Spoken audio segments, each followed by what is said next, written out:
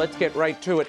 Amoris Laetitia is in the headlines again, as two more prelates have signed on to the statement entitled Profession of Immutable Truths about Sacramental Marriage. The statement was released in response to the Vatican's official publication of Pope Francis's interpretation of Amoris Laetitia, that civilly remarried Catholics who are divorced can receive Holy Communion, in some cases without an annulment.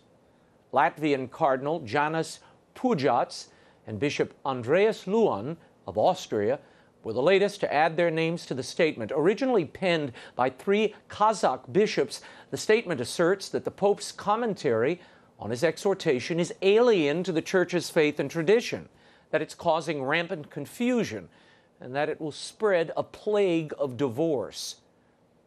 There's been no response from the Vatican regarding that statement. However, Secretary of State Cardinal Pietro Parolin said this week that Amoris Laetitia has emerged as a new paradigm that calls the faithful to a new spirit and approach.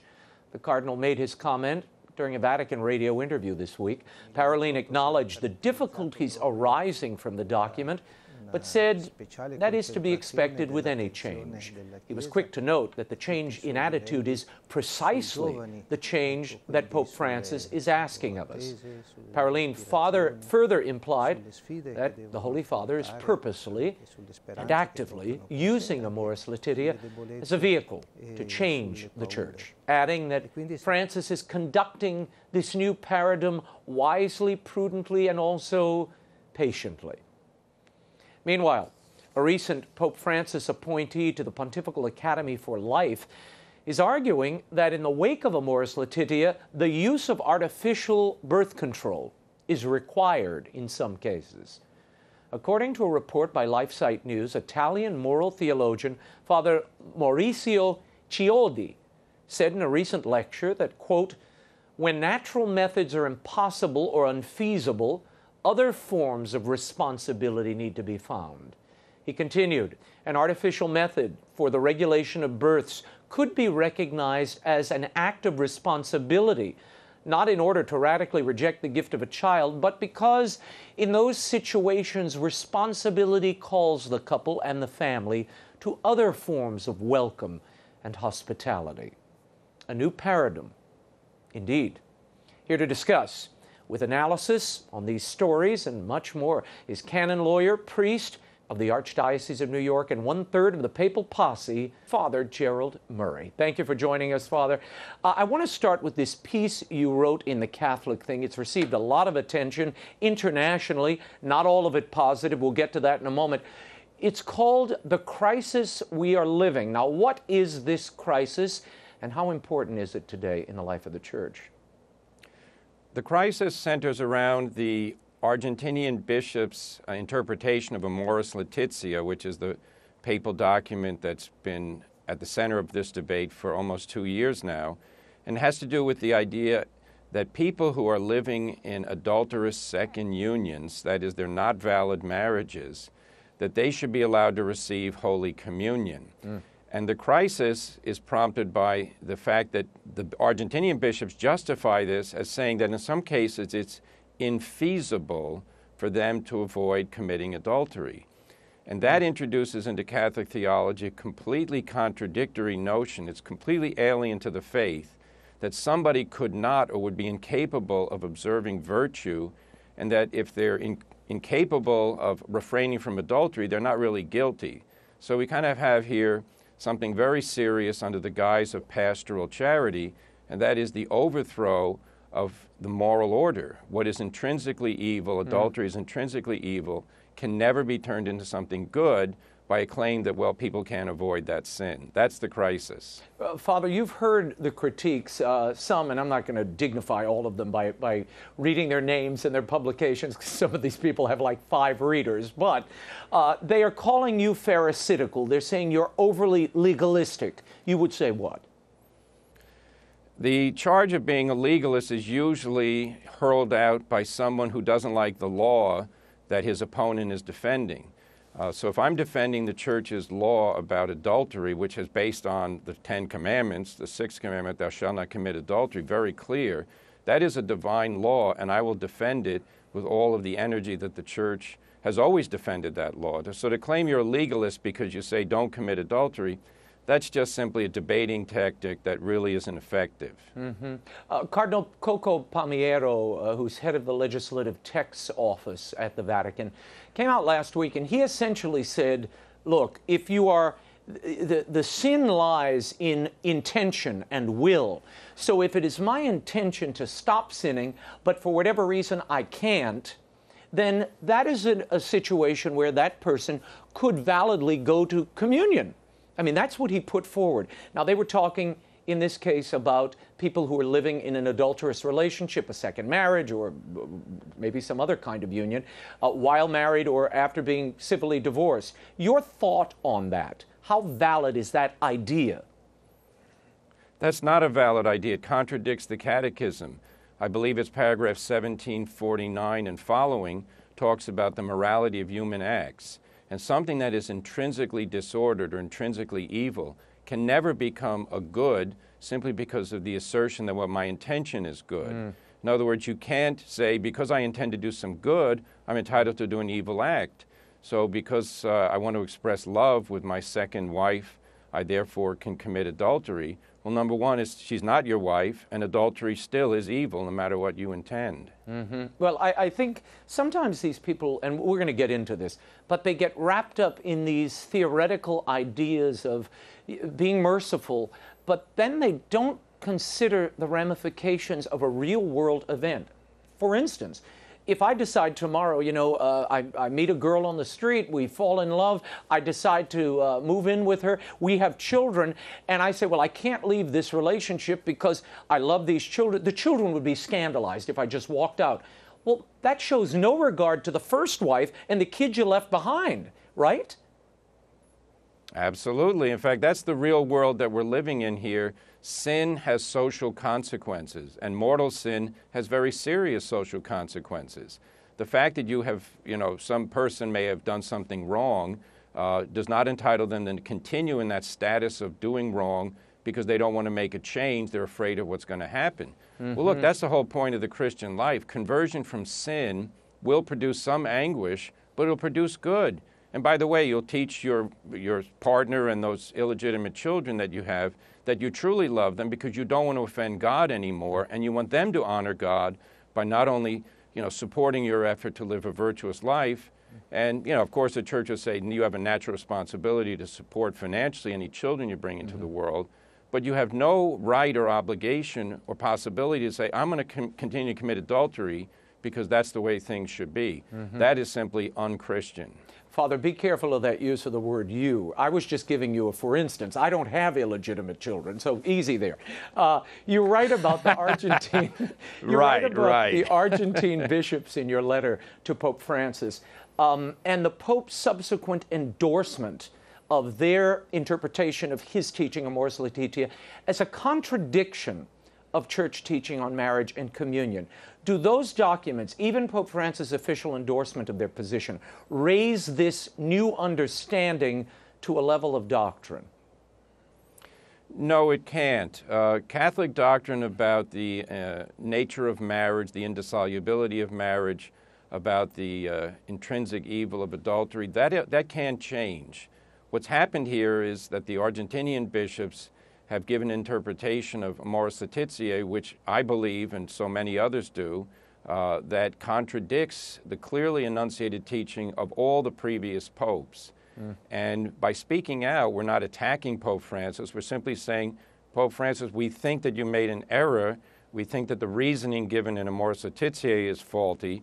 And we think that these bishops, by saying that it's sometimes infeasible for people to observe the sixth commandment, is teaching something that is contrary to the gospel and should be withdrawn. So the effort here is not a personal attack on the Pope. The effort is to remind the Pope, we think, that he needs to look again at what his predecessor said and try and square that. And indeed, my hope and prayer is that Amoris Laetitia Chapter 8 would be withdrawn because I think it's causing huge problems in the life of the Church.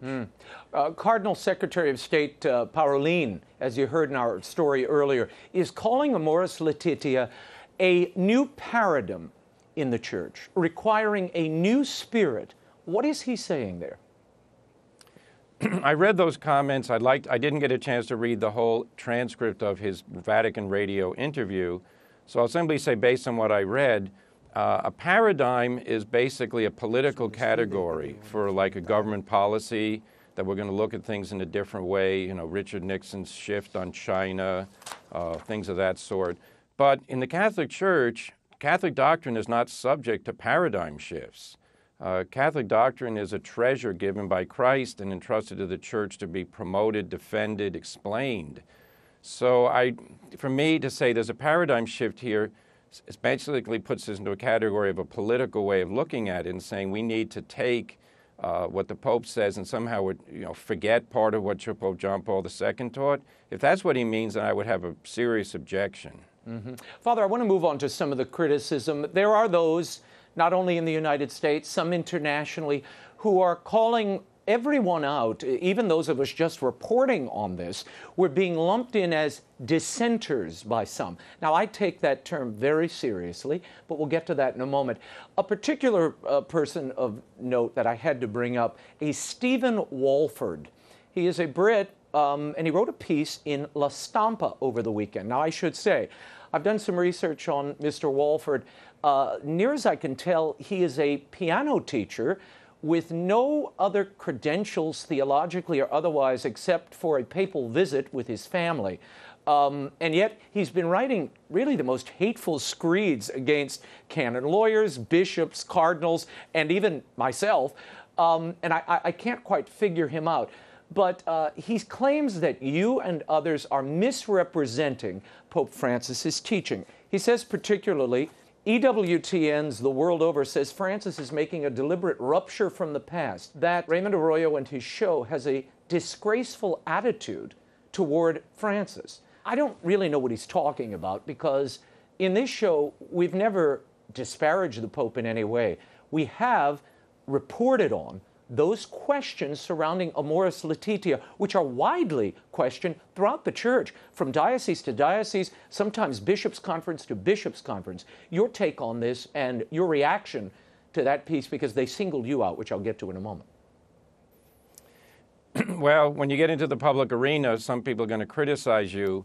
What I look at is the substance of what they say, and essentially he uses pejorative adjectives to put down people he disagrees with. And for me, that's not an argument. That's just using slam words to try and make you be quiet. Now, as regards what does it mean to be loyal to the Pope and to be a dissenter, you know, we're all loyal to Catholic teaching. And Catholic teaching is not a mystery in the sense it's not unknown. It's been clearly explicated over the centuries. And on these questions regarding marriage, divorce, communion, this has been treated extensively by the last two popes. It's in the Catechism of the Catholic Church. It's something that's well known. These battles were fought over it. And when Pope Francis decided to issue an Amoris Laetitia, pastoral advice to priests, which was at variance with the previous practice, to recognize that is not an act of dissent or disloyalty. It's actually just a use of intelligence and a desire to kind of reconcile what was said in the past with what's said now. So, you know, the Pope himself has said frequently that he doesn't like courtiers or yes men, that he wants gospel frankness. He said that at the Synod. He wants people to speak their minds freely.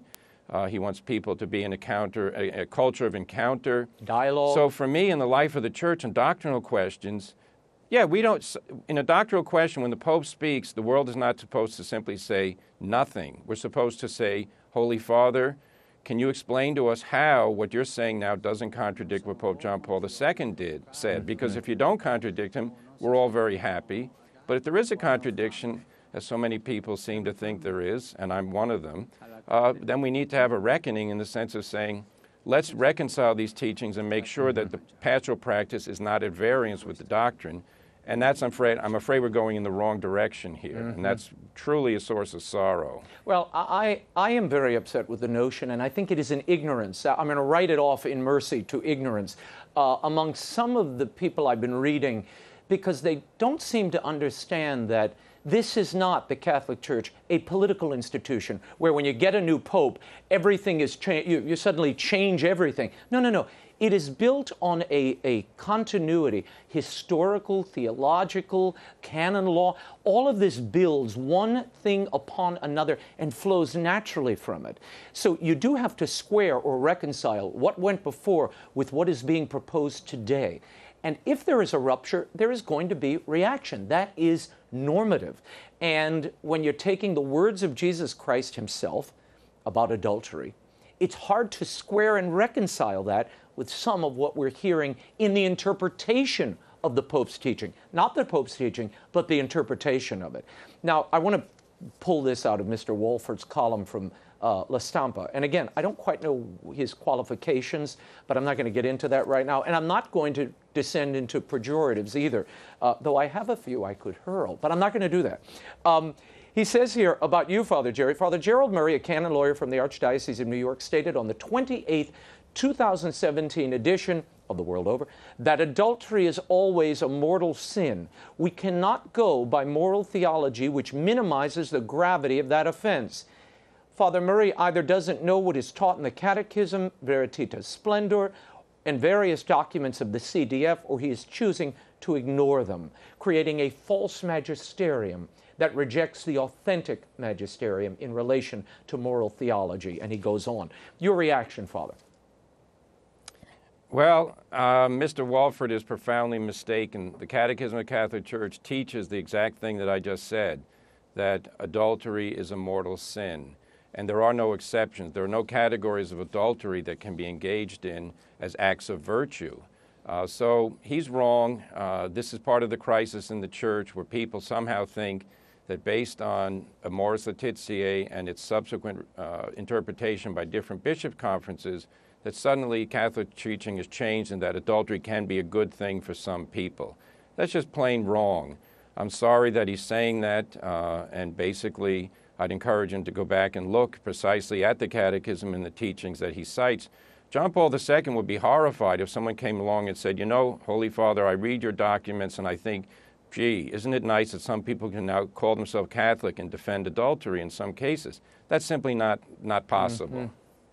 I want to move on. A group of Cossack bishops this past week, led by Bishop Athanasius Schneider, issued a document reaffirming their understanding of sacred marriage, holy matrimony, the implications of it, and it seemed to be a critique, or at least a stand against some of these interpretations in Amoris Laetitia or the subsequent teachings we've been hearing. In it, or in an interview rather, Bishop Schneider cautions against becoming victims of what he called an insane pope-centrism or a kind of popolatry. Strong words. Does he have a point? Well, I think he has a point because precisely these people are coming along and saying, forget everything that John Paul II or Benedict said as regards communion for divorced and remarried. Only what Pope Francis says in AL and Amoris Laetitia counts. And the Church has never said anything like that. If the Pope intends through Amoris Laetitia to change the Church's teaching on adultery, marriage, and communion, then that has to be absolutely clear, and then we have to say to him, Holy Father, you've made a mistake. Now, the cardinals who asked the dubia precisely wanted to know if that was the Pope's intention. And I find it, sad that the Pope has decided not to answer those dubia, at least publicly. He's never answered them to this point.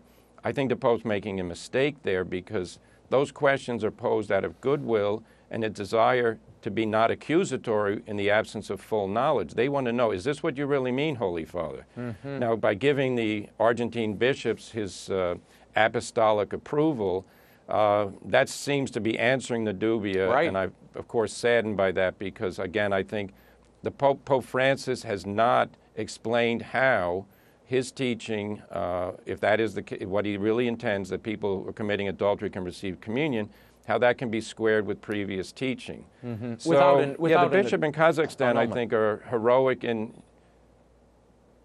Yeah, without an annulment. Exactly. And an annulment is finding that there was no marriage in the first place. So we're talking about those who are invalidly in second unions. But the Kazakh bishops deserve praise, in my opinion, because they're raising this discussion precisely to the appropriate level, which is what has Catholic doctrine always been?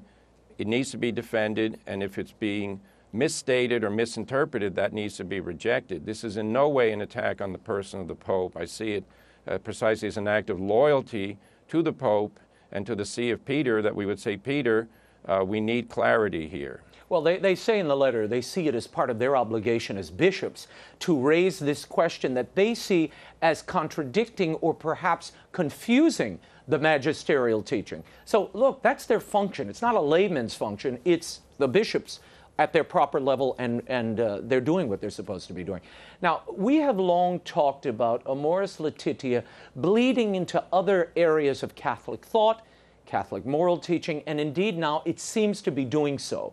Italian moral theologian and new member of the Pontifical Academy for Life, Father Maurizio Cioldi, said earlier this week, and he cited specifically Amoris Laetitia, chapter 8, that artificial birth control could be considered required in certain cases for morally responsible Catholic couples.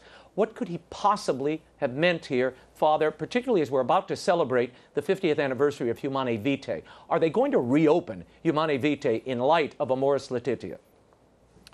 Yeah, Father Cioldi has done a tremendous disservice to the Church, and it's really a disgraceful performance on his part in a lecture at a Catholic university to state that some couples should, as a matter of virtue, as a matter of doing what's right, use artificial contraception. Artificial contraception is intrinsically evil. It's a moral disorder. It's a mortal sin. For a priest to be telling people to do that is encouraging them to commit sin. Now, I read the account on the website regarding that speech, and I was scandalized. He precisely takes Amoris Laetitia, chapter 8, as his launching pad to say that what was taught in the past no longer has relevancy given the changing circumstances. This is wrong. No priest can contradict Catholic teaching and thereby change it. Catholic teaching remains. What it does is it scandalizes the faithful, weakens the faith, and then it's an invitation to commit sin. You know, your listeners, who are very astute people, should realize Pope Paul VI's teaching cannot be undone by a priest sitting in a university giving a lecture. But many people will say, oh, I guess if the Catholic Church tolerates this now, that's what we're supposed to do. Father Cioldi's speech should be rejected by the Holy See with great vehemence, because it's undermining what Pope Francis called a heroic act by Paul VI in issuing Humanae Vitae. So very, very sad, but unfortunately, as you pointed out, people were predicting that confusion over divorce and remarriage would lead to confusion over other topics. Yeah, well, that's what I mean. When you begin to pull out the thread of one piece of moral teaching, it does have consequences, even unforeseen ones. So I see this as a natural outgrowth. I mean, if you're going to say you can be in an adulterous relationship and without annulment, without real full contrition or public contrition, you can just go off and go to communion because you intend to end this relationship at some point. You feel you're a good person and you're contributing to something good. Well, that seems just continuing in your sin, right? It is. Look, you know, the ends don't justify the means. The circumstances don't change the morality of a human act. If something's immoral, if using artificial means to frustrate the natural purposes of the marital union, if you can justify that, then you basically say Catholic theology is dead. It has no meaning anymore in the modern world. And I reject that completely. In fact, Christ's liberating truth never dies, no matter who criticizes it. Father Jerry Murray, before I let you go, very quickly, in Germany, a deputy chair of the German Bishops' Conference was quoted as calling for the blessing of some same-sex unions. He said, we need to think about how we evaluate a relationship between two same-sex people in different ways. Is not there so much that is positive, good, and right that can think about a blessing? Your thoughts on this? Well, Raymond, what you said earlier is now extending to a third topic. With divorce and remarriage, contraception now, homosexual activity.